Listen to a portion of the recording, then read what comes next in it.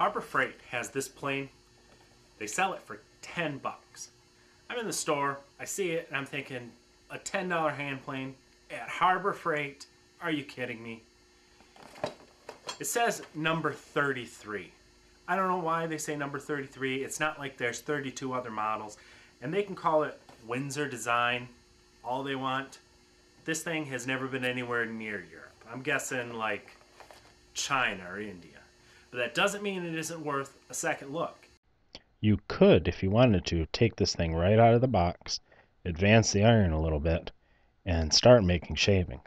I was actually pleasantly surprised at the results. But let's be realistic here. It's never going to be a high-quality smoother. The mouth is just too wide, and I'm not so sure about the steel.